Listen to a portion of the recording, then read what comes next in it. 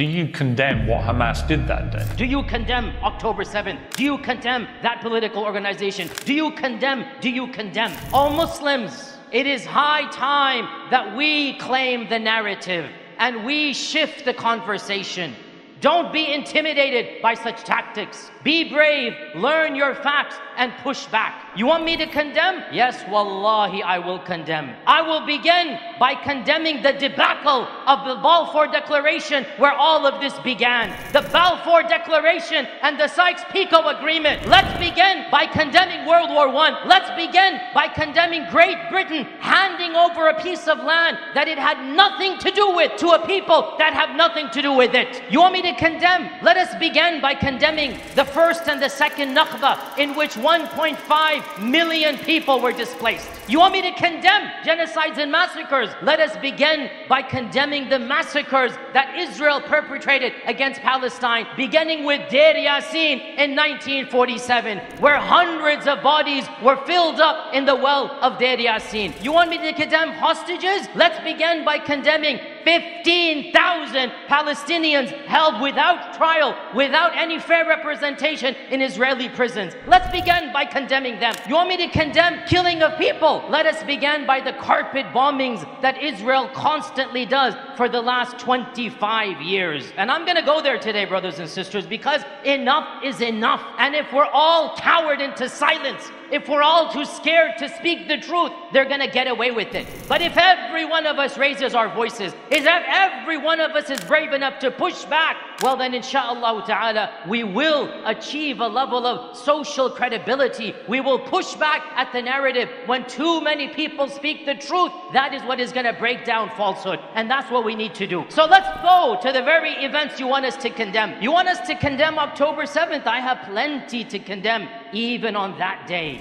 How about we begin by condemning the lies that you perpetrated about what happened on that day? Lies that went all the way from CNN, from BBC, from New York Times, from every single newspaper. Even our president lied straight to us, and he looked at the camera and he said, I saw pictures of 40 decapitated babies. I never really thought that I would see and have confirmed pictures of terrorists beheading children. Pure lies, Israeli propaganda. I will condemn, and this is my condemnation. How dare you lie to us, and you lie to the world. And because of that lie, people were enraged and thousands lost their lives. We all know it was a lie. Even the New York Times had to withdraw and retract the story. You want me to condemn? How about the condemnation of your lies of the mass rapes that you said occurred? Not a single rape has been attested to that day.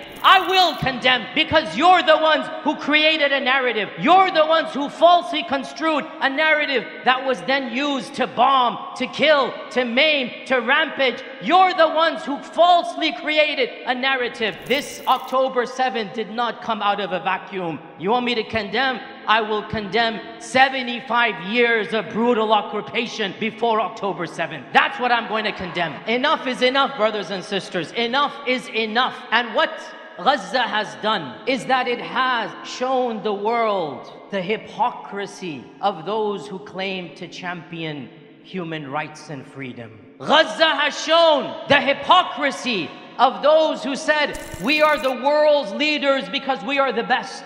We are the world's leaders because we are for democracy. We are for human rights. We are for liberties. And what a small group of people in Gaza have done is to show the world those were blatant lies. Absolute lies. The mask of deceit has fallen and the truth has been laid bare. And the myth of the moral superiority of Western civilization has been shattered single-handedly by our brothers and sisters in Gaza. The world is changing. The tide is shifting. The narrative has now been changed. And there is no going back, O Muslims. There's no going back. The fact of the matter, even if Gaza is in shambles, the people of Palestine have won on the global battlefield. Never in 75 years has the Palestinian cause garnered so much support. Never in 75 years has the entire globe, other than a few countries, come behind Palestine. O Muslims, remain firm, remain persevering, persist in all that you're doing, raise your voice, be an influence to your family and friends, and understand we're in this battle for the long run. And we might not see political victory immediately. We might not. But I say to you loudly and clearly, we have already won the moral victory. We have already won the moral battle. Palestine has won. The people of Gaza have won.